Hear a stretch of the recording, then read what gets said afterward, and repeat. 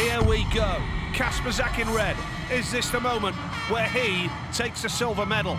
A win for him, and he will take it. Pedersen off gate 2 in blue. Troy Batchelor gate 3 in white.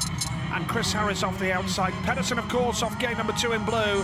Desperate for points to give him a real chance of a bronze medal, which would be a fine achievement in a year where he's been affected by injury, as has Hancock, the new champion, Wolfenden, the outgoing champion, and Kasprzak here, who's going for silver. This is heat number 18. And away from the start, Kasprzak has made a good one off gate number 1. Now the battle on the back sees Harris switch up the inside. Batchelor comes through, and Pedersen's at the back right now. But Krzysztof Kasprzak looking good here. Don't ride off Pedersen. He's going to come back for more. Charges up the inside and doesn't leave any room at all. No, not at all. Hard move from Pedersen to get himself from last to second. Harris now coming back at him.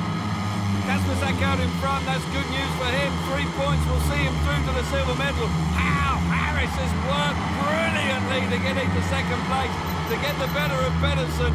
Brilliant Speedway. I think Chris Harris is slightly wound up here.